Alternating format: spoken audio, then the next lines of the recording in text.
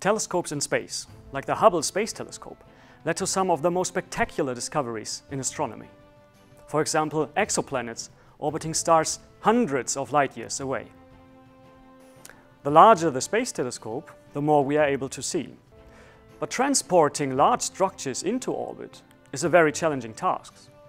Rockets and launchers are very limited in capacity.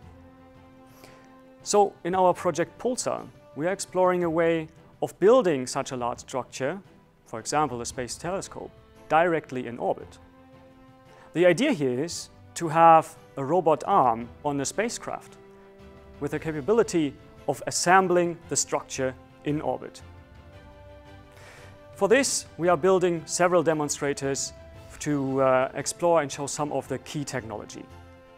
One of these demonstrators here at DFKI is set in zero gravity. I'll show you.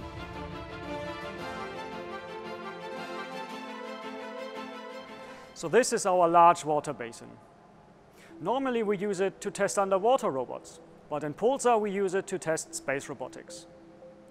The water allows us to compensate for the weight of the mirror and of the robot itself, and it allows us to represent them at the right scale.